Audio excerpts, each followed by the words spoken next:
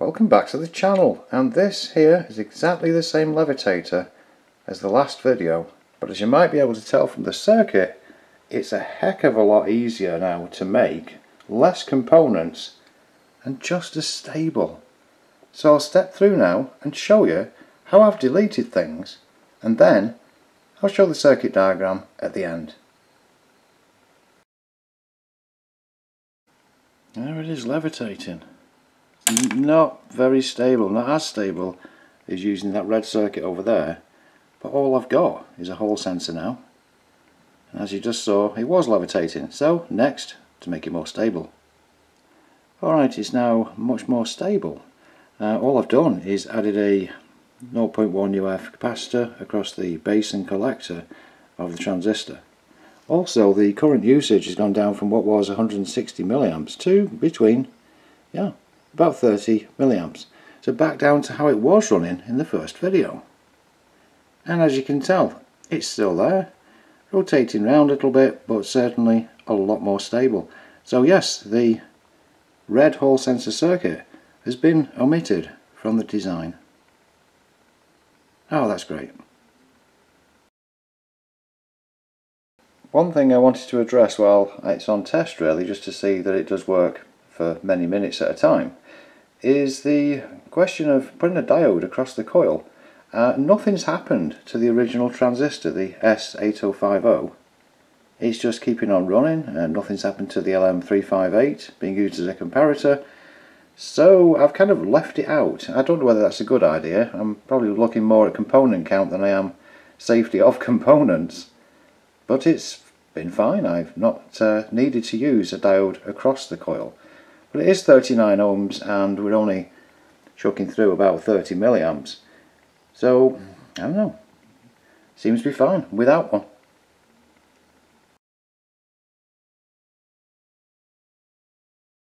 And now to the biggest of questions. Can I omit that DC to DC converter and just run it from the 5 volts USB coming out of the power bank? The answer is yes. But look, the current's at nothing. It's going to switch off because there's not enough coming out of the power bank. But there we are. It's now directly connected to the 5 volts rail, that grey wire you might be able to see. There we are. No need for the DC to DC converter. As I say, I think this might well turn off because there's not enough current being used. Oh, there we go, switched off. So, new problem, it doesn't use enough power. Oh my word. So here we are with it running, and here is proper proof of no DC to DC converter. Straight through on the 5 volts and apparently no amperage being used. So it will switch off very shortly. I'll have to get rid of the power bank, I suppose, and power it by the computer USB.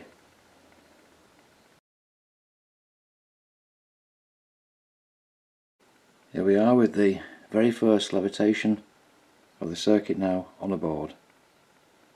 Whoa, okay. Yeah, and stable enough.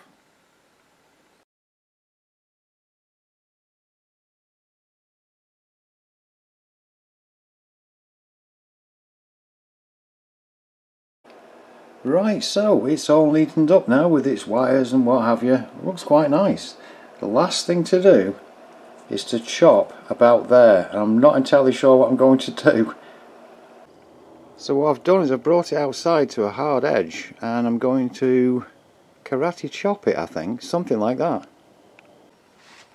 I have no idea if this is going to work. Oh, got rid of some. Oh, there we go. Oh, there we go. That's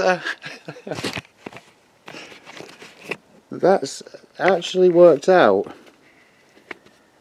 That's actually worked out. Okay, I might be able to clean that up a little bit. And there we go. A bit of sanding later. This looks fine at the bottom. It supports the structure fine as well, and the whole thing is a heck of a lot neater than it started out. The wires are covered behind. They run quite neatly down the back of it to the small circuit, and then now I'm powering it by the computer's USB because it doesn't use enough power, and it does actually go to, well, nothing nothing on that meter, just a few milliamps to keep something of that weight there, which is 1.65 grams, to keep that levitated, and it's absolutely stable.